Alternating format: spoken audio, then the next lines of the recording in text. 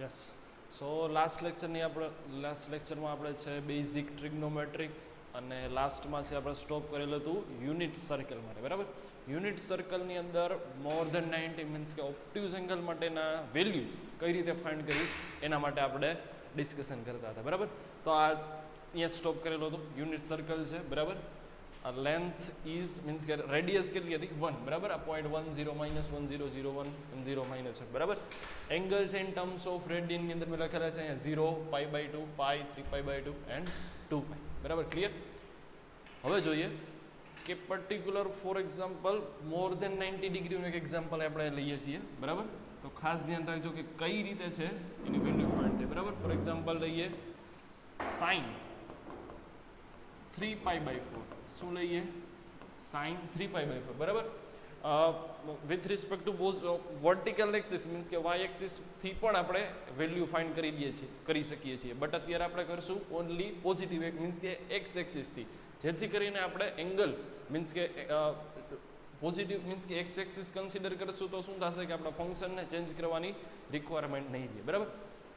y axis માટે કરશું, બરાબર, તો ફંક્શનમાં ચેન્જીસ આવશે. જે લાસ્ટમાં આપણે જોયું હતું કે sin π/2 - θ એટલે cos θ થાય, સિમિલર cos π/2 માટે શું થતું હતું sin θ, બરાબર. એ રીતે π/2 3π/2 મીન્સ કે આવી રીતની વેલ્યુ આવશે. With respect to y measure કરશું તો ફંક્શન ચેન્જ થશે.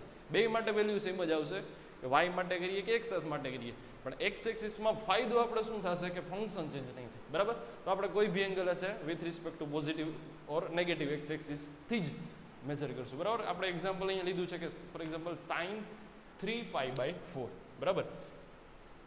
જોઈએ, બરાબર, કઈ રીતે સોલ્વ કરશું અને sin 3π/4, બરાબર. આપણે છે વેલ્યુ છે પર્ટિક્યુલર એંગલની વેલ્યુ છે એ એક્યુટ એંગલની જ વેલ્યુ ખબર છે, તો આ જે એંગલ છે એને આપણે કન્વર્ટ કરવો પડશે ઇન ટર્મ્સ ઓફ એક્યુટ એંગલમાં. તો કઈ રીતે કરશું તો તેના માટે શું જોવાનું કે ડિનોમિનેટર અંદર વેલ્યુ જોવાની, દેટ ઇઝ 4. ન્યુમરેટરમાં આપેલો છે 3, બરાબર. તો આ એક સોલ્વ કરવાની મેથડ છે કે શું કરવાનું કે ન્યુમરેટરમાં જે બી વેલ્યુ છે એ વેલ્યુની નિયરેસ્ટ વેલ્યુ ફાઇન્ડ કરવાની which is divisible by 4. Ready. આ 4 ની ન્યુમરેટરમાં 3 છે, તો ડિનોમિનેટર અંદર શું છે 4, તો 3 ની એની નજીકની value which is divisible by 4, that is simple છે, શું થશે 4. તો આપણે આ જે 3 છે એને કઈ રીતે લખશું તો કે sin જે 3π છે એને આપણે કઈ રીતે લખશું આપણે 4π - π ડિવાઈડ બાય 4, બરાબર. જેથી કરીને જે આ જે 4 છે સેપરેટ આપી, આપણે શું કરીએ આપણે બેને સેપરેટ આપી તો શું થશે ઇઝીલી શું થશે ડિવાઈડ થઈ જશે, ક્લિયર છે, બરાબર. એટલે આપણે શું કરશું 4 છે હવે સેપરેટલી આપશું. પહેલી વાર કરીએ છીએ, બરાબર. એકચ્યુઅલી આપણે ટોપિક થઈ ગયો છે બટ જે ન્યૂ સ્ટુડન્ટ છે એના માટે આપણે રિપીટ કરીએ છીએ, બટ પહેલી વાર કરીએ છીએ એટલે મીન્સ કે સ્ટેપ બાય સ્ટેપ કરશું, પછી સ્પીડમાં થાય એ રીતે આપણે જોવાનું રહેશે, બરાબર. શું થશે ત્યાં સાઇન સેપરેટ આપો, બરાબર. એટલે આ શું થશે 4π/4 - π/4, બરાબર. 4π/4 - π/4, બરાબર. ક્લિયર.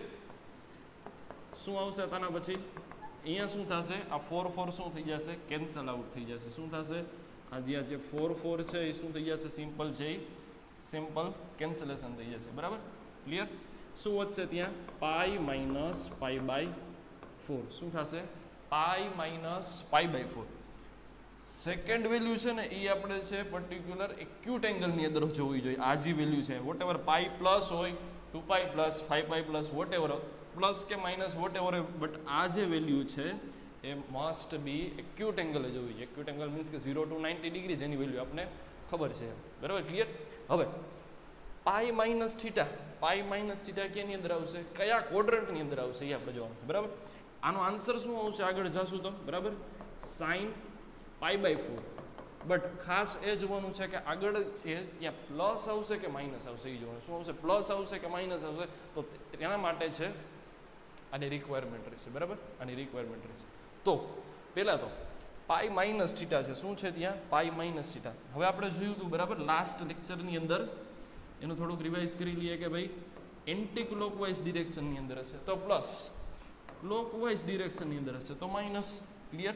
એન્ટી ક્લોકવાઇઝમાં હશે તો પ્લસ, ક્લોકવાઇઝમાં હશે તો માઇનસ, બરાબર. સિમ્પલ π માઇનસ છે તો શું કરવાનું, જો અહીંયા છે 0, બરાબર. અહીંથી છે અહીંયા સુધી આવ્યું, બરાબર. એટલે આ શું થયું π, બરાબર. અહીંથી અહીંયા આવ્યું એટલે શું થયું π માઇનસ કરવાનું છે તો બેક સાઈડ જવાનું, આ રીતે. પ્લસ હોય તો આમ નીચેની બાજુ આવવાનું, પાઈ પ્લસ તો નીચે, પાઈ માઇનસ તો પાછળ જવાનું, બરાબર. પાઈ પ્લસ તો શું જવાનું જોઈએ, પ્લસ હોય તો આગળ કન્ટિન્યુ મૂવ કરવાનું, માઇનસ હોય તો બેક સાઈડ મૂવ થવાનું. ક્યાં જવાનું, બેક સાઈડ. તો આ શું આપેલું છે ત્યાં, પાઈ માઇનસ પાઈ બાય 4, બરાબર. પાઈ માઇનસ પાઈ બાય 4 એટલે કે પાઈ માઇનસ કરો એટલે ક્વોડ્રન્ટ કયું આવશે, તો કે સેકન્ડ ક્વોડ્રન્ટ આવશે. કયું આવશે, સેકન્ડ ક્વોડ્રન્ટ. ઇન શોર્ટ છે આ 3 પાઈ બાય 4 ને તમે છે એ સમજવા માટે લઈએ છીએ, બરાબર. આના ઉપરથી તો સમજાય જ છે કયું ક્વોડ્રન્ટ છે, પણ 3 પાઈ બાય 4 ને છે આપણે અહીંયા 180 પુટ કરો, 180 બાય 4 કરો એટલે 45 આવે, મલ્ટીપ્લાય બાય 3 એટલે 135 આવશે. તો 135 એંગલ છે કયા ક્વોડ્રન્ટની અંદર આવશે, તો કે અહીંયા 0 હશે, અહીંયા 90 હશે, અહીંયા 180 હોય. તો 90 અને 180 ની જગ્યાએ વચ્ચે ક્યાંક અહીંયા એંગલ આવતો હશે. એટલે એકચ્યુઅલી આપણો એંગલ જે આ 3 પાઈ બાય 4 છે એ ક્યાં હશે, તો કે અહીંયા ક્યાંક હશે, બરાબર. તો એંગલ મેઝર કઈ રીતે થાય, આ રીતે થાય, બરાબર. તો અહીંયા છે હજી આ મેં ડ્રો કરેલો છે, ધેટ ઇઝ 135, બરાબર. આ એક્ઝામ્પલ છે, સમજવા માટે લઈએ છીએ, બરાબર. એટલે આ જે એંગલ છે એ કયા ક્વોડ્રન્ટની અંદર આવશે, તો કે આ ફર્સ્ટ ક્વોડ્રન્ટ છે, આ સેકન્ડ છે, આ થર્ડ છે, આ ફોર્થ છે. તો આ 135 કયા ક્વોડ્રન્ટમાં આવશે, તો કે સેકન્ડ ક્વોડ્રન્ટમાં આવશે 135, બરાબર. એ 135 એકચ્યુઅલી 3 પાઈ બાય 4 જ છે, but in terms of radian છે, બરાબર. તો આપણે અહીંયા શું જોવાનું છે કે પાઈ માઇનસ પાઈ બાય 4 એટલે, બરાબર. આપણે જોઈએ અગેન,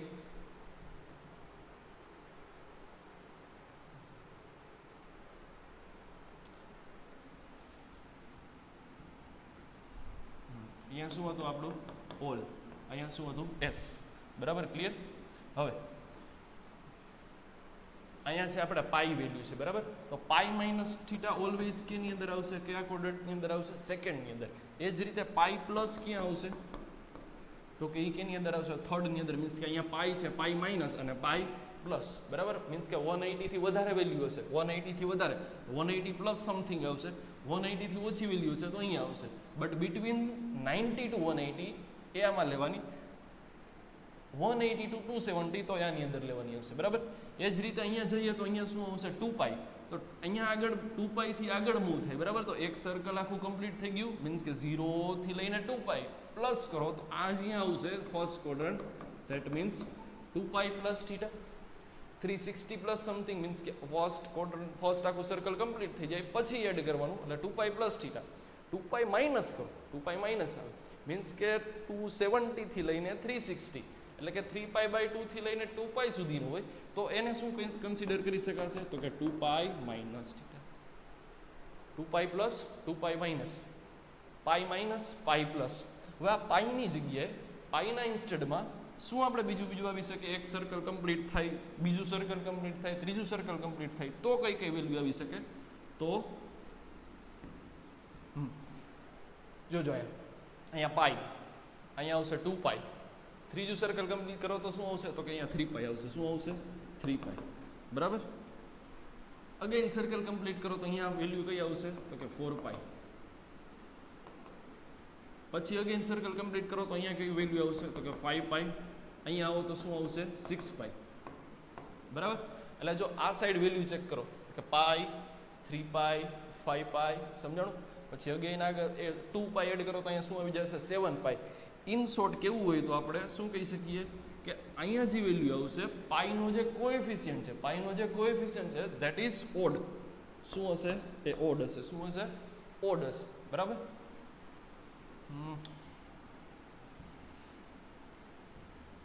ઓકે, ચાલો, ઓડ હશે. શું હશે, અહીંયા પાઈનો કોએફિશિયન્ટ શું હશે, ઓડ હશે. અને આ સાઈડ જો 0, 2 પાઈ, 4 પાઈ, 6 પાઈ, 8 પાઈ, 10 પાઈ, ધેટ મીન્સ જે પાઈનો કોએફિશિયન્ટ છે એ શું હશે, ઇવન હશે, બરાબર. નાના એંગલની વેલ્યુ હોય તો સર આપણે ખ્યાલ આવી જાય કે ભાઈ એક સર્કલ કમ્પ્લીટ કરીને 2 પાઈ, 3 પાઈ ખબર પડી જાય. પણ કોઈ એમ કે 100 પાઈ, 90 પાઈ, 80 પાઈ, તો શું 90 સર્કલ કમ્પ્લીટ કરવા આપણે ટાઈમ રહી નો રહી. તો એના માટે શોર્ટકટ શું યાદ રાખવાનું, આ સાઈડ નેગેટિવ એક્સિસની બાજુમાં જે પાઈ છે ત્યાં પાઈનો કોએફિશિયન્ટ શું આવશે, ઓડ આવશે, બરાબર. મીન્સ કે વોટ એવર, એમ કે 93 પાઈ તો એ ક્યાં આવતું હોય, તો આ સાઈડ આવતું હોય. એમ કે 200 પાઈ તો એ ક્યાં આવતું હોય, આ સાઈડ આવતું. ઇવન પાઈનો કોએફિશિયન્ટ હશે તો પોઝિટિવ એક્સ વાળો આવશે, ઓડ હશે તો કે આ સાઈડ આવશે, બરાબર. એટલે મોર ધેન વધારે વેલ્યુ આપેલી હોય, બરાબર, 223 પાઈ, 270 પાઈ, વોટ એવર, બરાબર. બહુ મોટી વેલ્યુ હોય તો એ ખબર ન પડે કે આપણે કેટલા સર્કલ કમ્પ્લીટ થશે, ક્યાં આવશે. તો એના માટે શું યાદ રાખવાનું કે ઓડ હશે તો આ સાઈડ, ઇવન હશે તો આ સાઈડ. ક્લિયર? હવે પાછા આપણે અહીંયા હતા પાઈ માઇનસ પાઈ બાય 4 છે. શું છે? Pi minus pi by 4. તો પાઈ માઇનસ પાઈ બાય 4 તો કયું હોમ, આપણે ઘરની વાત થતી હતી બરાબર. 4 આ ઓલ હશે તો ઓલની અંદર બધા પોઝિટિવ આવશે. આ કોનું રૂમ હતો? તો કે S. S is stand four, S is stand four શું હતું? Sign and cosec. Yes, sign and cosec. T four ten and coat, C four cos and સેક. તો આ જે સેકન્ડ રૂમ છે, સેકન્ડ રૂમ આવ્યું આપણે પાઈ માઇનસ થીટા મતલબ પાઈ. આ જે પાઈ બાય 4 છે એને શું કન્સિડર કરવાનું છે આપણે? થીટા. તો pi minus pi by 4, pi minus theta, second room કેનું છે? તો કે સાઇન અને કોસેકનું. તો આપણો ક્વેશ્ચનમાં જો આ ક્વેશ્ચનમાં જે સાઇન દેખાય છે તો ઈ સાઇન છે આની અંદર સેકન્ડમાં? તો કે આ છે. જો ઈ હોય તો અહીંયા પ્લસ આવશે. શું આવશે? તો શું આવશે? પ્લસ. અધરવાઇઝ શું આવશે? માઇનસ આવશે. જો આની અંદર અહીંયા ક્વેશ્ચનમાં સાઇનની જગ્યાએ તમને કોસેક આપેલું હોય તો સાઇન અને કોસેક બેનો રૂમ છે તોય પ્લસ જ આવત. સાઇન અને કોસેક માટે પ્લસ આવત બટ કોસ માટે શું આવત? તો કોસ માટે અહીંયા કઈ સાઇન આવત? માઇનસની સાઇન આવત. કઈ સાઇન આવત? માઇનસની સાઇન. બરાબર? કઈ રીતે? બરાબર.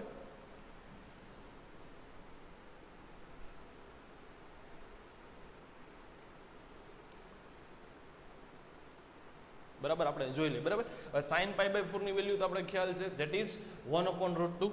આગળ પ્લસ ની સાઇન આવશે મીન્સ કે આ જે વેલ્યુ છે બરાબર આનો આન્સર શું આવશે? 1/√2. એટલે કે સાઇન 3 પાઈ બાય 4 ની વેલ્યુ શું આવેલી આપણે? 1/√2. ક્લિયર? સાઇન પાઈ બાય 4 ની વેલ્યુ તો 1/√2 જ છે. But what about sin 3 pi by 4? What about obtuse angle which is given over here? That is 3 pi by 4. તો એની વેલ્યુ શું મળેલી છે આપણે? 1/√2. બટ આમાંના અંદર આપણે શું જોઈએ કે સાઇન ની જગ્યાએ ફંક્શન ચેન્જ કરી નાખી કોસ જોઈએ. ફોર એક્ઝામ્પલ આ રીતે આપેલું છે cos 3 pi by 4. Whatever function આપેલું હોય અહીંયા મેથડ સેમ જ છે. શું કરવાનું કે ન્યુમરેટર ની અંદર એવી રીતે સિમ્પ્લિફાય કરવાનું જેથી કરીને ડિવાઈડ થઈ જાય બાય ડિનોમિનેટર. બરાબર? તો શું થશે ત્યાં? cos ન્યુમરેટરમાં શું આપેલું છે? 3 પાઈ. એટલે શું કરવાનું આપણે? 4 પાઈ બાય 4. અહીંયા સુધી વેલ્યુ બધી અહીંયા સુધી બધા માટે સેમ જ આવશે. બરાબર? તો કઈ રીતે? તો આની અંદર જો સેપરેટ આપો તો શું થશે? cos pi minus pi by 4. બરાબર? આનો આન્સર બી શું લખવાનું? cos એક્યુટ એંગલ આવી જાય એટલે આપણે આન્સર શું લખી છે? cos pi by 4. Pi minus pi by 4 એટલે cos પાઈ બાય 4. બટ શું ચેક કરવાનું છે કે weather it is positive or negative. તો એના માટે શું જોવાનું? cos પાઈ બાય 4 તો ખબર છે. આગળ સાઇન જોવા માટે શું કરવાનું? Pi minus pi by 4. એટલે શું હતું? અહીંયા પાઈ પ્લસ હોય તો આગળ જવાનું, માઇનસ હોય તો રિટર્ન આવવાનું. તો રિટર્ન આવી એટલે કયું ક્વોડ્રન્ટ આવશે? Second quadrant. સેકન્ડ ક્વોડ્રન્ટ એટલે કે સેકન્ડ રૂમ. એ કોનું રૂમ છે? તો કે સાઇન અને કોસેકનું છે. સાઇન અને કોસ નહીં, કોસેક. સાઇન અને કોસેક. બરાબર? અહીંયા શું છે? Sign and cosec. તો સાઇન અને કોસેક છે નથી કારણ કે કોસનું ઘર નથી. આ રૂમ છે. સેકન્ડ રૂમની અંદર આપણો એંગલ છે.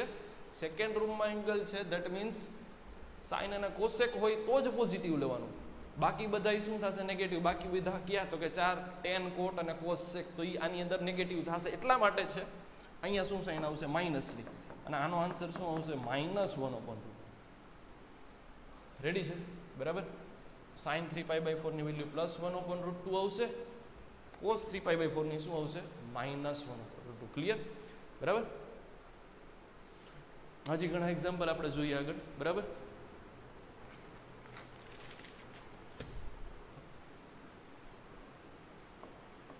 ફોર એક્ઝામ્પલ આપણે લઈએ sec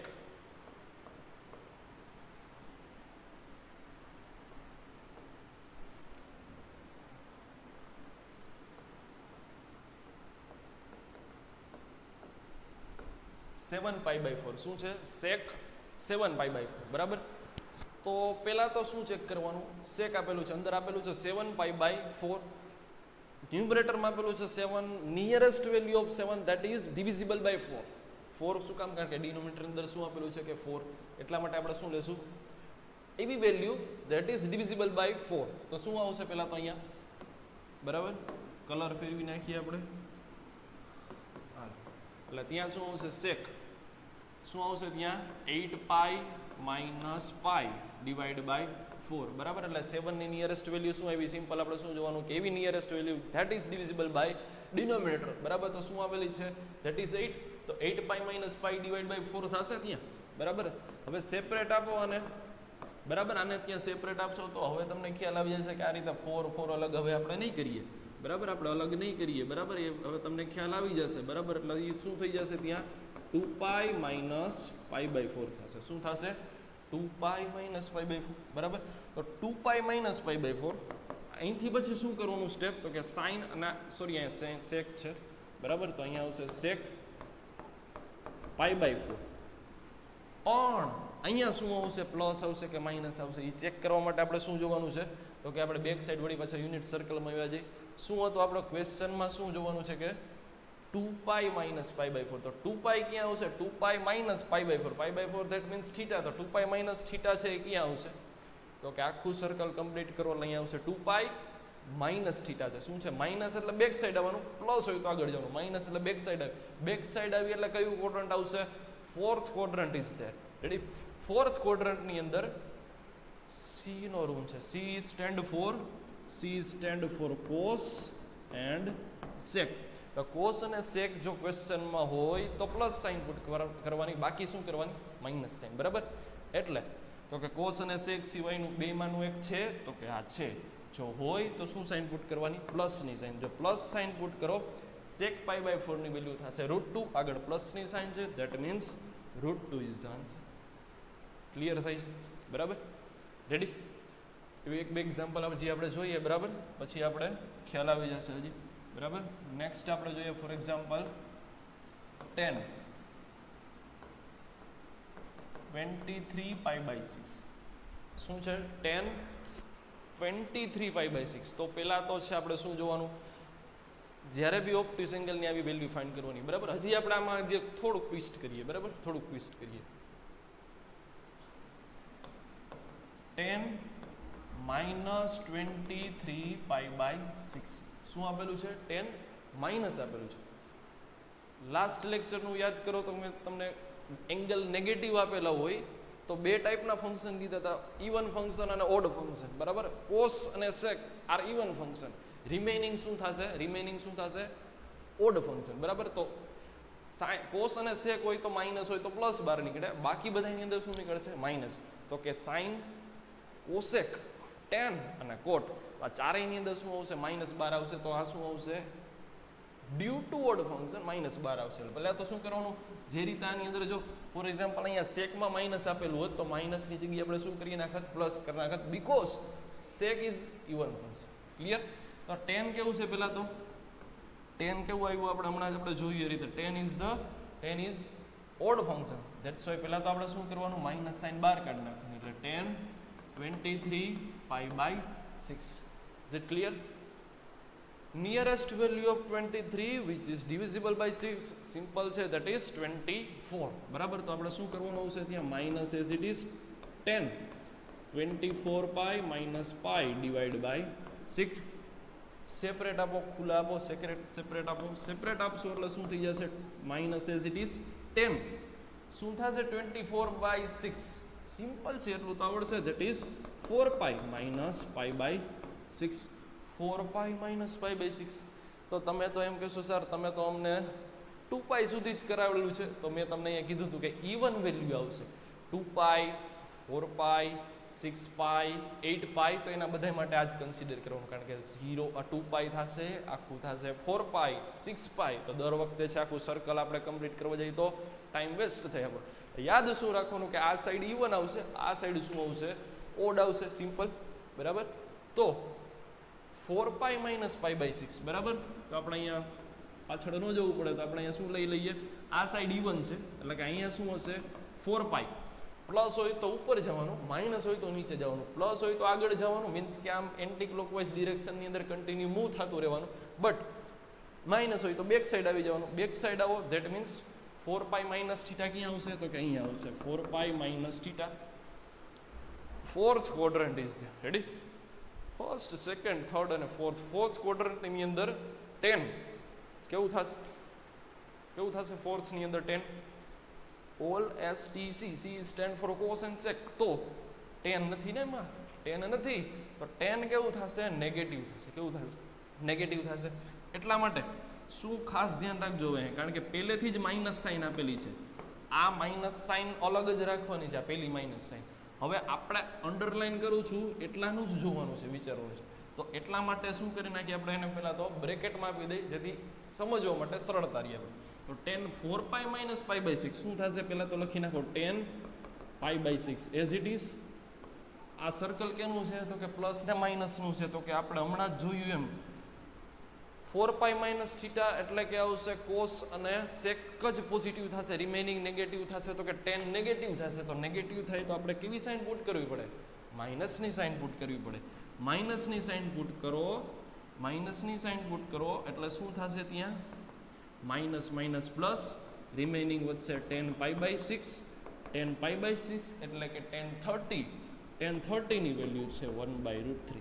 એટલા માટે આ tan -23 pi by 6 ની વેલ્યુ શું આવશે? 1/√3. Is it clear? રેડી? બરાબર.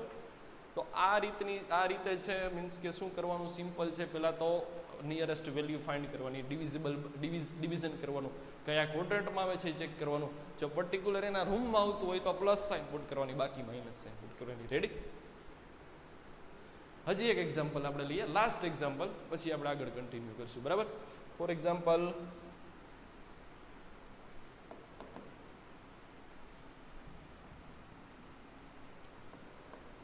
cos 19 pi by 6 શું આપેલું છે? cos 19 pi by 6. બરાબર. તો પહેલા તો શું થશે? 19 ની nearest value which is divisible by 6, that is 18. Clear? Simple. તો શું કરવાનું આવશે ત્યાં? આપણે પહેલા તો cos શું કરીશું આપણે ત્યાં? 18 pi plus pi divided by 6. Split કરવાના 19 ને, જેથી કરીને ડિવાઈડ થઈ જાય બાય ડિનોમિનેટર. બરાબર. સેપરેટ આપી દો આને. બરાબર. આને આપો, આને આપો, તો આ શું થઈ જશે? 3 બરાબર. 3 pi plus pi by 6 શું આવ્યું? 3 pi plus આવ્યું, 3 pi આવ્યું. બરાબર. તો 3 pi છે એ ક્યાં આવશે? જો આ સાઈડ 0, 2 pi, 4 pi, એટલે આ સાઈડ કયો ટર્મ આવતો હતો? તો કે આ સાઈડ ઇવન આવતું હતું, અને આ સાઈડ શું આવશે? તો કે ઓડ આવશે. pi, 3 pi, 5 pi. બરાબર. એ રીતે. ચાલો રેડી. એટલે આ સાઈડ ઓડ આવશે. એમાં નાનો નંબર હોય, મીન્સ કે સ્મોલર નંબર હોય તો ઇઝીલી છે કાઉન્ટ થઈ જાય, બટ મોટા નંબર માટે શું યાદ રાખવાનું? કે આ સાઈડ ઓડ. ફોર એક્ઝામ્પલ અહીંયા 199 આવ્યું, તો એ કંઈ ચેક કરવા તો જવાતું નથી, તો ત્યારે શું કરવાનું? ઓડ હોય એટલે આ સાઈડ લઈ લેવાનું. ક્લિયર? આટલું. હવે 3 pi, તો 3 1 એટલે શું આવશે? જો આને આપણે ડ્રો કરવા જઈએ તો શું થાય? આ પાઈ, આ 2 pi, અને અહીંયા શું આવશે? અહીંયા પહોંચીએ એટલે 3 pi પ્લસ છે એટલે થોડુંક આગળ જવાનું થાય. એટલે આ જે મેં ડ્રો કરેલો છે એંગલ કયો? તો કે આ 19 means 3 pi plus theta something. એટલે આને આપણે pi by 6 કન્સિડર કરીએ તો આ 3 pi પ્લસ થાય. બરાબર. તો આ રીતે છે પર્ટિક્યુલર આપણો એંગલ ડ્રો થાય. pi, 2 pi, 3 pi પ્લસ અહીંયા. બરાબર. ને 3 pi પ્લસ સમથિંગ આવ્યું, તો કે 3 pi પ્લસ સમથિંગ આવ્યું. તો પહેલાં તો આપણે શું લખી નાખશું અહીંયા? cos pi by 6 as it is. આગળ આપણે જોવાનું છે કે પ્લસ આવશે કે માઇનસ આવશે. તો કે 3 pi પ્લસ કરો, ઓલ એસ ને T. T stand four tan and કોટ. તો tan અને કોટ હોય તો જ પ્લસ રાખવાનું, બાકી બધી માઇનસ કરી નાખવાનું. તો કે આ બાકી બધામાં જ આવશે. બાકી બધામાં આવશે એટલે આપણે શું કરી નાખશું? અહીંયા હર વ્યક્તિ માઇનસ લગાડી દેશું. માઇનસ લગાડી દેશું એટલે અહીંયા શું આવશે? cos pi by 6 એટલે કે કોટ 30, સોરી cos 30 ની વેલ્યુ તો સિમ્પલ છે, ધેટ ઇઝ √3/2. બરાબર. એટલે આનો આન્સર શું આવશે? -√3/2. એટલે કે cos 19 pi by 6 no answer આવશે -√3/2. બરાબર. એક એક્ઝામ્પલ આપું છું, તમારે મને કમેન્ટની અંદર આન્સર આપવાનો છે. બરાબર. કોટ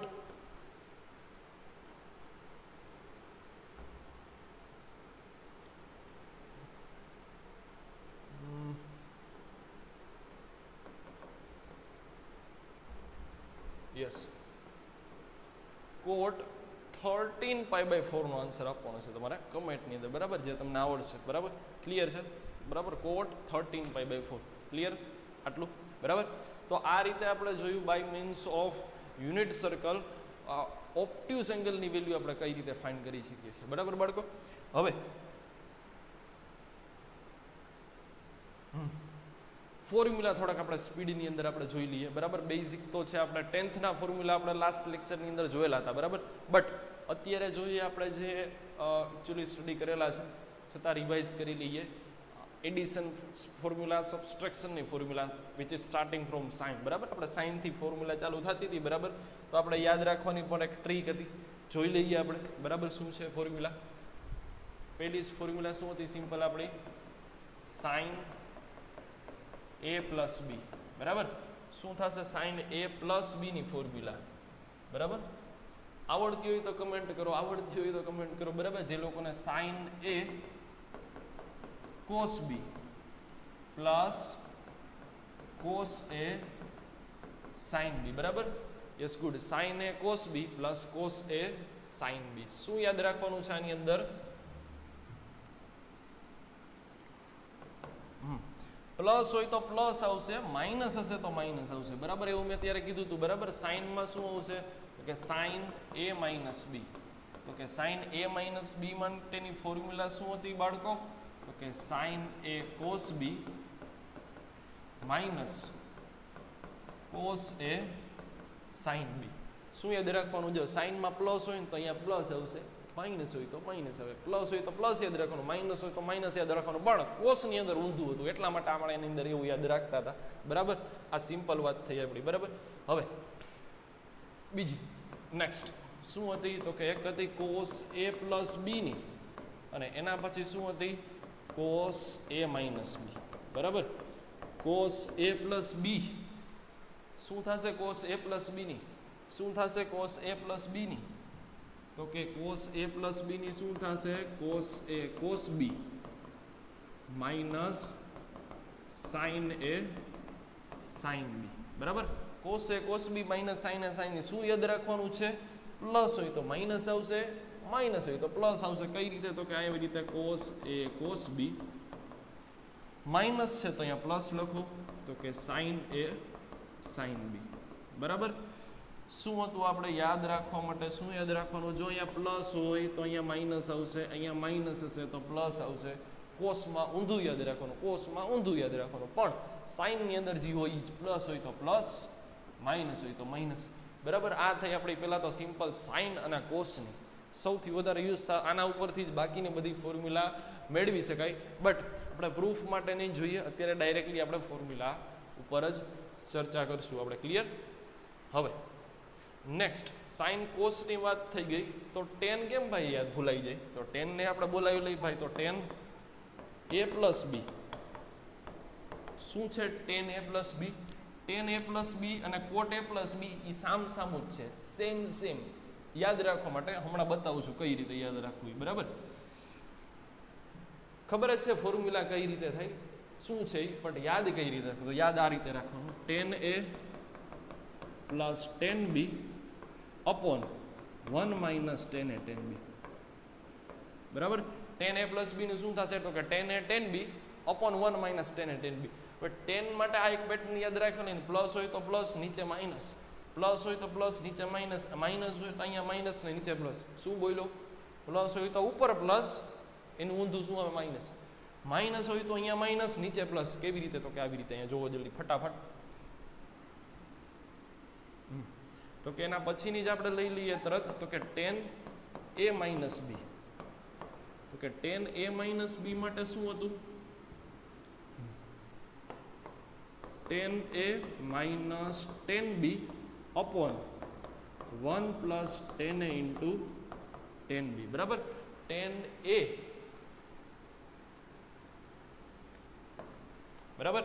જો અહીંયા પ્લસ છે તો પ્લસ, નીચે માઇનસ. શું જોવાનું છે જલ્દી અહીંયા ધ્યાન રાખો?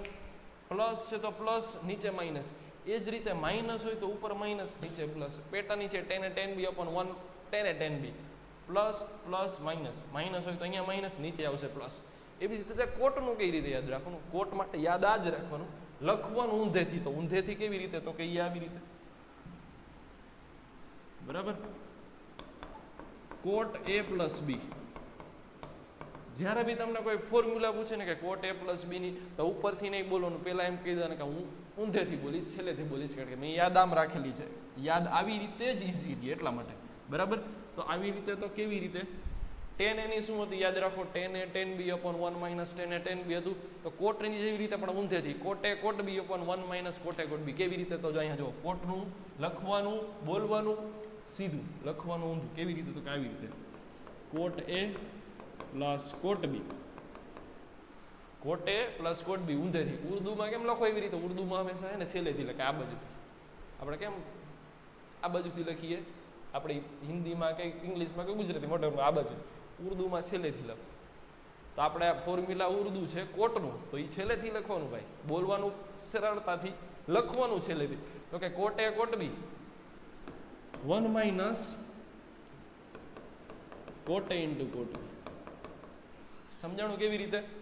tan a પ્લસ b નું શું હતું, તો કે tan a plus tan b upon 1 minus tan a tan b. તો કોટનું શું થાય છેલ્લેથી, ઉર્દુમાં છેલ્લેથી, કોટ a plus coat b 1 minus coat a coat b. કોટમાં શું યાદ રાખવાનું, પ્લસ હોય તો ચાલુ ક્યાંથી કરી હતી આપણે, નીચેથી, તો નીચે પ્લસ હોય તો પ્લસ, ઉપર માઇનસ, જેવી રીતે ટેનમાં હતું પ્લસ પ્લસ તો નીચે માઇનસ, લખીશી અહીંથી તો પ્લસ બી અહીંયા પહેલા આવશે, પ્લસની સાઈડ ઉપર, નીચે પ્લસ, ઉપર માઇનસ આવશે. તો એ જ રીતે કોટની જોઈ બીજી માઇનસ વાળી,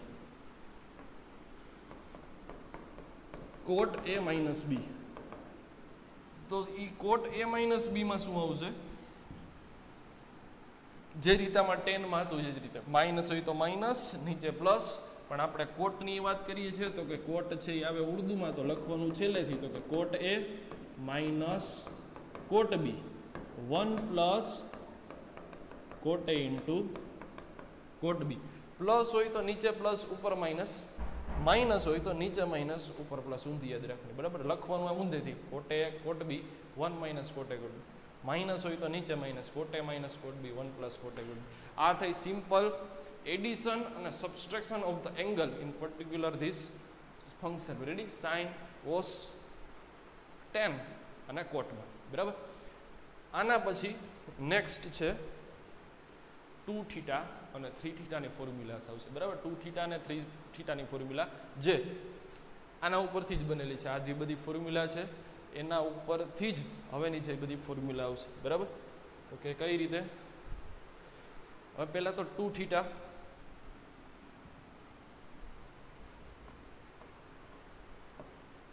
તો સ્ટાર્ટ કરીએ આપણે પહેલા તો સાઇન થી સ્ટાર્ટ કરીએ, બરાબર. તો પહેલા તો લઈએ સાઇન 2 થીટાની ફોર્મ્યુલા.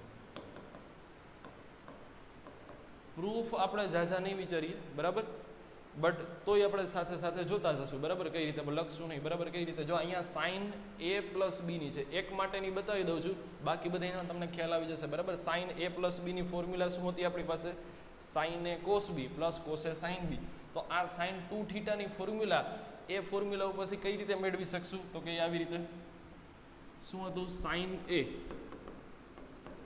પ્લસ બી, શું હતી formula, sign a cos B, sign a cos B plus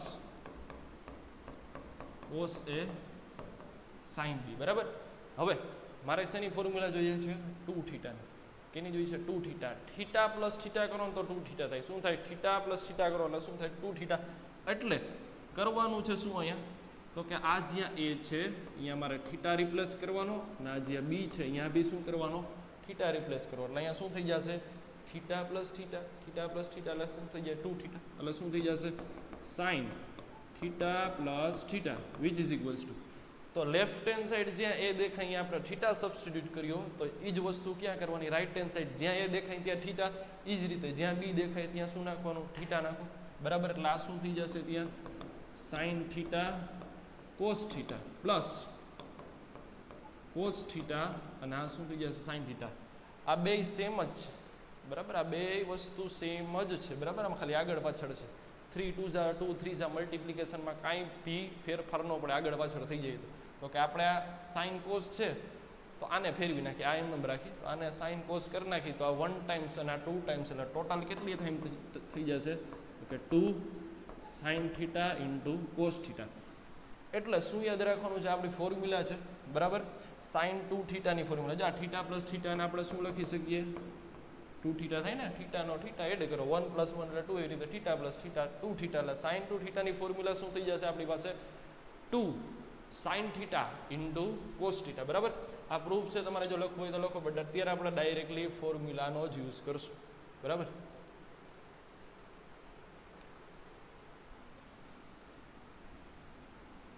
શું આપણે મળેલી હતી ફોર્મ્યુલા ભાઈ, તો કે 2 sin theta into cos theta બરાબર.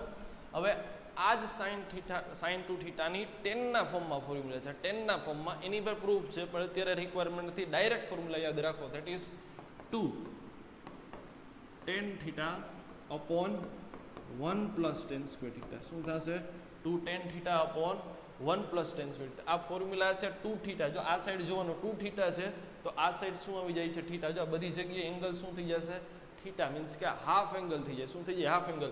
હવે તમને ઘણીવાર આવી ફોર્મ્યુલા બી યુઝ આવશે બરાબર. ફોર એક્ઝામ્પલ અહીંયા 2 થીટાની જગ્યાએ હું રિપ્લેસ કરી નાખું. ફોર એક્ઝામ્પલ છે અહીંયા sin 2 થીટાની જગ્યાએ sin થીટા કરી નાખી બરાબર.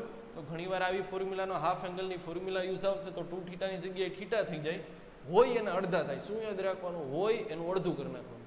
આથી આ બાજુ જાય તો હાફ કરવાનું, આ બાજુથી આ બાજુ આવો તો ડબલ કરવાનું. જો અહીંયા થીટામાંથી ડબલ થઈ ગયું, બટ ડબલ થીટામાંથી આ સાઈડ જાય તો હાફ થઈ જાય. એટલે અહીંયા sin થીટાની જગ્યાએ શું લખી શકો, તો કે 2 sin θ/2 ઇન્ટુ cos θ/2.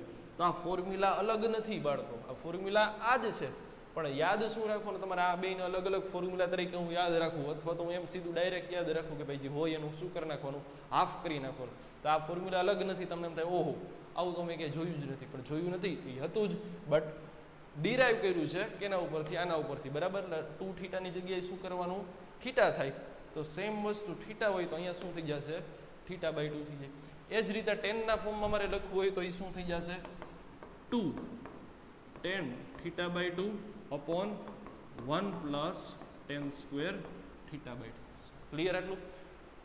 અહીંયા થીટા હતો તો એની જગ્યાએ શું કરી નાખ્યું આપણે, હાફ કરી નાખ્યું θ/2 બરાબર. બાકી આ બે ફોર્મ્યુલા તો એક જ છે, બટ આ ઇન ફ્યુચર યાદ રાખવાનું બરાબર કે શું છે, ફોર્મ્યુલા તો એક જ હતી બરાબર. ક્લિયર. હવે નેક્સ્ટ આપણે જોઈએ, આ sin 2 થીટા માટેનું તો જોયું બરાબર. cos 2 થીટા માટેની સૌથી વધારે યુઝ થતી ફિઝિક્સની અંદર એઝ વેલ એઝ મેથ્સની અંદર સૌથી વધારે યુઝ થતી cos 2 થીટાની 4 ફોર્મ્યુલા છે અલગ અલગ, યાદ રાખો, ખાસ ધ્યાન અહીંયા રાખો બરાબર. સેકન્ડ લઈએ આપણે cos 2 થીટા. તો કઈ રીતે આવેલી છે ફોર્મ્યુલા, શું રિપ્લેસ કરવાનું છે આપણે, a + b વાળો. જો માઇનસ વાળું નહીં જવાનું, થીટા માઇનસ થીટા કરો તો 0 થઈ જાય. આપણે શું જોવાનું, એડિશન કરવાનું છે, તો જ આપણે 2 થીટા મળે ને. અહીંયા થીટા થીટા રિપ્લેસ કરો તો અહીંયા શું આવશે, cos theta into cos theta minus sin theta into sin theta બરાબર. તો cos ઇન્ટુ cos કરો તો શું થાય, cos square. sin into sin એટલે શું થઈ જશે, સિમ્પલ શું થઈ જશે, sin સ્ક્વેર. એટલા માટે શું આવી યાદ રાખી લેજો, ભૂલતા નહીં. શું હતી આપણી formula, okay, cos square cos theta into cos theta એટલે શું થઈ જાય, cos સ્ક્વેર થીટા બરાબર. વચ્ચે માઇનસની સાઇન હતી અને શું હતું, sin સ્ક્વેર થીટા. એટલે cos 2 થીટાની પેરી ફોર્મ્યુલા કઈ થઈ, cos square theta minus sin square theta બરાબર. હવે આના જ ઉપરથી આપણે બાકીની બધી ડિરાઈવ કરી શકીએ બરાબર. તો કઈ રીતે, હવે જ્યાં cos સ્ક્વેર દેખાય છે, જ્યાં cos સ્ક્વેર દેખાય છે, આઈડેન્ટિટી યુઝ કરો, sin square plus cos square એટલે શું થાય, 1. તો આ જ્યાં તમને cos સ્ક્વેર દેખાય છે ત્યાં આપણે શું યુઝ કરી, 1 - sin સ્ક્વેર થીટા લખી શકીએ ને. તો કે ઈ કેવી રીતે લખ્યું, sin square plus cos square = 1. તો એમાં cos સ્ક્વેરને સબ્જેક્ટ કરો એટલે શું થઈ જાય, 1 - sin સ્ક્વેર. એટલે આ થઈ જશે -sin square theta as it is બરાબર. ચાલો અહીંયા શું હતું, -sin square theta as it is. આ બે સેમ થઈ ગયું તો કે માઇનસ માઇનસ શું થઈ જશે, પ્લસ થઈ જાય. માઇનસ માઇનસ શું થઈ જાય, પ્લસ. એટલે કેટલા થશે, 1 - 2 sin સ્ક્વેર થીટા બરાબર. 1 - 2 sin સ્ક્વેર થીટા બરાબર. ચલો રેડી. એટલે આ થઈ cos અને sin ના ફોર્મની અંદર બરાબર. આ થઈ ખાલી sin ના ફોર્મની અંદર, that is 1 - 2 sin square theta બરાબર. હવે અગેન આ જ બરાબર આ પહેલી જ ફોર્મ્યુલાનો યુઝ કરશું. આપણે અત્યારે કોને રિપ્લેસ કર્યું હતું અહીંયા તો કે કોસને આપણે શું કર્યું હતું સાઇનના ફોર્મમાં. તો હવે એ જ રીતે શું કરશું આ જે સાઇન દેખાય છે એને શું કરશું કોસના ફોર્મમાં, એટલે કોસના ફોર્મમાં મળશે. તો એ કઈ રીતે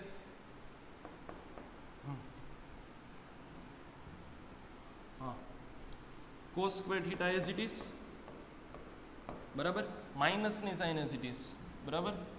હવે આ જ્યાં તમને સાઇન સ્ક્વેર દેખાય છે શું દેખાય છે તો કે સાઇન સ્ક્વેર. તો સાઇન સ્ક્વેરની જગ્યાએ આપણે આઈડેન્ટિટી પહેલી જ આઈડેન્ટિટી યુઝ કરી લઈએ તો એ શું મળશે તો કે 1 માઇનસ કોસ સ્ક્વેર થીટા બરાબર. સાઇન સ્ક્વેરની જગ્યાએ રિપ્લેસ કર્યું simple 1 minus cos square theta બરાબર. એટલે આ શું થશે કોસ સ્ક્વેર થીટા બરાબર. આ માઇનસને અંદર મલ્ટીપ્લાય કરો, માઇનસને 1 સાથે મલ્ટીપ્લાય કરો, આની સાથે મલ્ટીપ્લાય કરો એટલે આવશે -1 માઇનસ માઇનસ શું થઈ જશે પ્લસ બરાબર. Cos square plus cos square એટલે કેટલા થશે 2 કોસ સ્ક્વેર થીટા. એટલે આ શું થઈ જશે 2 કોસ સ્ક્વેર થીટા -1 બરાબર. એટલે આ third identity. First one is cos square minus sine square, 1 minus 2 sine square ખાલી સાઇનના ફોર્મમાં હોય તોની વાત છે, ખાલી કોસના ફોર્મમાં હોય તો 2 કોસ સ્ક્વેર થીટા. આ રાઈટ સાઈડ આ left side as it is જ છે કોસ 2 થીટા બરાબર. હવે છેલ્લી છે 10 ના ફોર્મમાં બરાબર. અત્યારે જોઈ લઈએ, પ્રૂફ રિક્વાયર્ડ નથી અત્યારે, ફોર્મ્યુલા યાદ રાખી લો બરાબર. કોસ 2 થીટાની છે ફોર્મ્યુલા, હકીકતમાં છે કોસ સ્ક્વેર થીટાની છે બરાબર. કોસ સ્ક્વેર થીટાની ફોર્મ્યુલા શું છે 1 માઇનસ સોરી અત્યારે એને 10 વાળીને અત્યારે રહેવા દઈએ, અત્યારે આપણે આ જ કન્ટિન્યુ કરીએ બરાબર. 1 minus 10 square theta upon 1 plus 10 square theta બરાબર. 1 minus 10 square upon 1 plus 10 square. આનું સિમ્પલ તમારે સિમ્પ્લિફિકેશન જોતું હોય તો 1 પ્લસ 10 સ્ક્વેર એટલે શું થાય તો કે સેક સ્ક્વેર બરાબર. સેક સ્ક્વેરને સેપરેટ આપો, આને સેપરેટ આપો, આને સેપરેટ આપો તો કે 1 અપોન સેક સ્ક્વેર એટલે શું થઈ જશે કોસ સ્ક્વેર. તો એ રહ્યું કોસ સ્ક્વેર.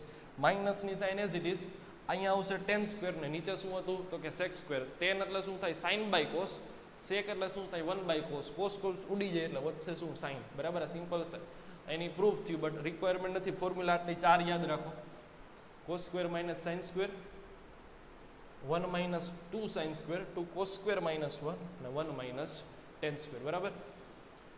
ફોર્મ્યુલા થોડીક આપણે સિમ્પલ લખી લઈએ બરાબર. આ તમારે લખવું હોય તો પછી લખી લેજો બરાબર, પણ અત્યારે આપણે આને બધીને જવા દઈએ.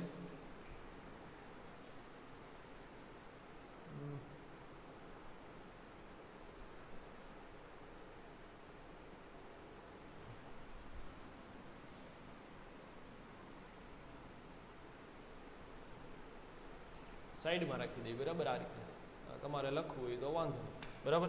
ફોર્મ્યુલા આપણે અલગથી લખીએ બધાની. cos 2 થીટાની આપણે પહેલેથી લખીએ બરાબર. તો cos 2 theta is equals to પહેલી તો શું થશે cos square theta minus sine square theta બરાબર. cos square theta minus sine square theta. બીજી કઈ હતી ખાલી સાઇનના ફોર્મમાં લખવી હોય તો પહેલાં તો કોસના ફોર્મ વાળી લખી લે એટલે કે 2 cos સ્ક્વેર થીટા માઇનસ 1. પછી કઈ હતી 1 માઇનસ સાઇન વાળી બરાબર. એટલે કે શું હતી 1 માઇનસ 2 સાઇન સ્ક્વેર થીટા અને last one is 1 minus 10 square theta upon 1 plus 10 square theta બરાબર. ક્લિયર. હવે આની અંદર આપણે પ્રીવિયસ આપણે ફોર્મ્યુલાની અંદર જોયું હતું કે ભાઈ 2 થીટા હશે તો શું થઈ જશે theta, but in case of theta હોય તો શું થઈ જાય. આ બધા માટે નહીં, એક માટે જ આપણે જોઈ લઈએ. ફોર એક્ઝામ્પલ અહીંયા કોસ થીટા હોય બરાબર. તો જે રીતે જો અહીંયા જે રીતે 2 થીટા છે તો એનું શું થઈ ગયું થીટા. તો થીટા હોય તો શું થઈ જાય થીટા બાય 2 સિમ્પલ બરાબર. એટલે અહીંયા શું થઈ જશે cos square theta by 2 minus sine square theta by 2. Ready clear એટલું. એ જ રીતે 2 cos square theta by 2 minus 1. એ જ રીતે 1 minus 2 sine square theta by 2. એ જ રીતે 1 minus 10 square theta by 2 upon 1 plus 10 square theta by 2. Clear એટલું. હવે આ જે કોસની ફોર્મ્યુલા છે એની અંદર આપણે શું કરવાનું છે હવે છે આ જે સાઇન સ્ક્વેર છે અને કોસ સ્ક્વેર છે એને સબ્જેક્ટ કરવાનું છે બરાબર. એટલે અગેન બીજી ફોર્મ્યુલા આવશે બરાબર. ફોર્મ્યુલા તો આ જ છે, બટ એને યુઝ કઈ રીતે કરવાનો છે, ફ્યુચર યુઝ આવશે એટલા માટે આપણે શું કરી લઈએ અત્યારે જ એને સબ્જેક્ટ કરીને જોઈ લઈએ કે આ રીતે મીન્સ કે સબ્જેક્ટ કરીને બીજી ફોર્મ્યુલા બી બની શકે સિમ્પલ બરાબર. ક્લિયર. પેલા કોસ વાળી જોઈએ બરાબર સિમ્પલ. તો કોસ 2 થીટા માટે શું ફોર્મ્યુલા હતી? ખાલી પેલા કોસના ફોર્મની વાત કરીએ છીએ, બરાબર? ખાલી કોસના ફોર્મમાં તો કોસના ફોર્મની અંદરની ફોર્મ્યુલા શું હતી? 2 cos square theta minus 1, 2 cos square theta minus 1, બરાબર? આપણે અમારા સબ્જેક્ટ કોને કરવાનો છે? ખાલી કોસ સ્ક્વેરને સબ્જેક્ટ કરવાનો છે. કોને સબ્જેક્ટ કરવાનો? Cos square. તો બાકી બધું લબચો જવા દે ઓલી બાજુ, બરાબર? તો કઈ રીતે? તો કે માઇનસ છે તો એના બાજુ લઈ લઈએ તો શું થઈ જાય? Plus.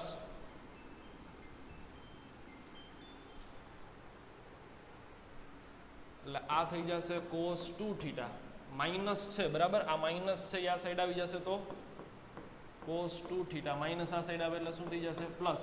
That is 2 cos square theta. 2 મલ્ટિપ્લિકેશનમાં આ સાઈડ આવશે તો શું થઈ જશે? ડિનોમિનેટરમાં, એટલે કે આ થઈ જશે cos 2 theta plus 1 upon 2, that is equals to cos square theta. હરખી રીતે થોડુંક લખીએ, cos સ્ક્વેરને આ બાજુ લઈએ, બરાબર? તો શું થઈ જશે? cos square theta is equals to શું યાદ રાખવાનું? 1 પ્લસ cos 2 થીટા બાય 2. શું યાદ રાખવાનું? cos સ્ક્વેર થીટાની શું ફોર્મ્યુલા આવી? 1 પ્લસ cos 2 થીટા બાય 2. ઘણીવાર છે આપણે પ્રૂફ માટે છે સ્ક્વેર માટે, મીન્સ કે પાવરવાળા ફંક્શનમાંથી પાવર વગરનું, મીન્સ કે ડિક્રીઝિંગ પાવરની પ્રૂફ આપતા હશું, સિમ્પ્લિફિકેશન આપતા હશું, ત્યારે જ આનો યુઝ થશે કે જો અહીંયા પાવર શું છે? અહીંયા સ્ક્વેર છે, મીન્સ કે ફંક્શનનો પાવર 2 છે. 2 માંથી આપણે છે એને પાવર ઓછી કરવી હોય તો અહીંયા પાવર 2 છે, અહીંયા ફંક્શનની પાવર કેટલી છે? 1 છે. તો ત્યારે જ આપણે જ્યારે પ્રૂફ આપશું ત્યારે જોશું કઈ રીતે આ ફોર્મ્યુલાનો યુઝ કરો. cos સ્ક્વેર થીટા એટલે શું થશે? પહેલાં તો 1 પ્લસ cos 2 થીટા બાય 2, બરાબર? એ જ રીતે cos 2 થીટાની બીજી ફોર્મ્યુલા હતી ઇન ફોર્મ ઓનલી સાઇનના ફોર્મમાં, that is 1 minus 2 sine square theta. તો આમાંથી આપણે શું કરવું છે? સાઇન સ્ક્વેરના સબ્જેક્ટ કર્યું છે. માઇનસ વાળું સાઇન સ્ક્વેર દેખાય આપણે તો પ્લસ વાળું રાખવું હોય તો આપણે આને પહેલા સાઇન સ્ક્વેરને ઉપાડી લઈ લઈએ, આને ઓલી બાજુ જવા દઈએ, બરાબર? તો શું થશે? ત્યાં સાઇન માઇનસ વાળા ટર્મને આ બાજુ લઈ લ્યો તો એ શું થઈ જશે? પ્લસ. એટલે આ શું થઈ જશે? ત્યાં 2 સાઇન સ્ક્વેર થીટા, આ પ્લસ 1 એઝ ઇટ ઇઝ, આ cos 2 થીટાની ઉપાડીને ઓલી બાજુ પ્લસ છે તો શું થઈ જશે? Simple minus. એટલે આ શું થઈ જશે? 1 માઇનસ cos 2 થીટા. 2 ને જવા દો નીચે, મલ્ટિપ્લિકેશનમાં છે એટલે આ શું થઈ જશે? સાઇન સ્ક્વેર થીટાની ફોર્મ્યુલા શું થશે?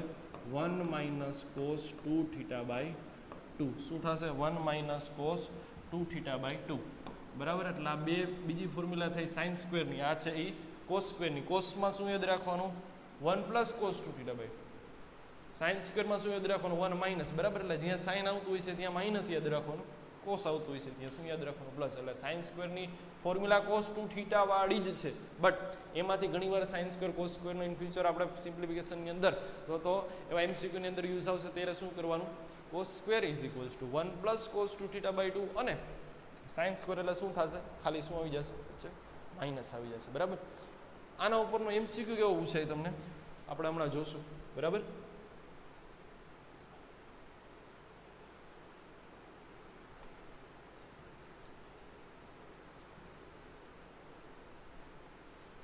તમને આ રીતે પૂછાય sin 15 ની વેલ્યુ શું થાય, બરાબર? આ રીતે sin 15 ની તો ટેબલમાં તો આપણે ક્યાંય જોવા નથી મળતું, 0 થી ડાયરેક્ટ જમ્પ મારે ક્યાં સુધી? 30, 0, 30, 45, 60, 90. તો 15 ની તો એમાં છે નહીં, તો કેવી રીતે કરવી? તો એના માટે છે આ ફોર્મ્યુલાનો યુઝ થઈ. જો ડબલ થીટા ફોર્મ્યુલા, જો આ બાજુ થીટા છે તો આ બાજુ શું થઈ જાય છે? Double theta. મતલબ કે 15 ના ડબલ કરો તો શું થાય? 30. બટ 30 ની વેલ્યુ આપણે ખ્યાલ છે ધેટ ઇઝ ઇન ટેબલની અંદર આપેલી હોય, તો કઈ રીતે કરવાનું? તો કે sin 15 છે તો અહીં ઉપર જો મેચિંગ કરો, બરાબર? તો શું કરવાનું આપણે? આ સાઇન સ્ક્વેર છે ને, સ્ક્વેર કાઢી નાખો તો આ સાઈડ શું આવી જાય? સિમ્પલ રૂટ આવી જાય. એટલે આ શું થઈ જશે? તો કે અંડર રૂટની અંદર, અંડર રૂટમાં શું આવી જશે? ત્યાં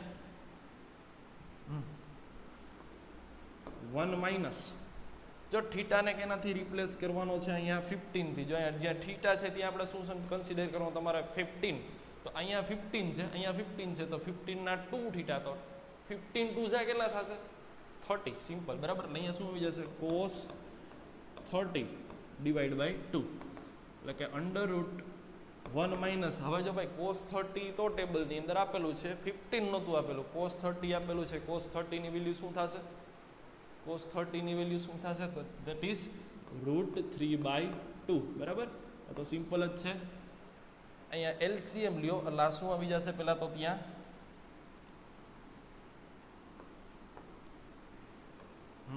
એલસીએમ કરશો એટલે શું આવશે ત્યાં અંડર રૂટ 2 1 ઝા 2 એટલે શું આવશે ત્યાં 2 minus route 3 by 2 hall upon શું થઈ જશે 2 બરાબર. આ બે 2 2 કેન્સલ નહીં થાય કારણ કે ન્યુમરેટરનો ડિનોમિનેટર છે.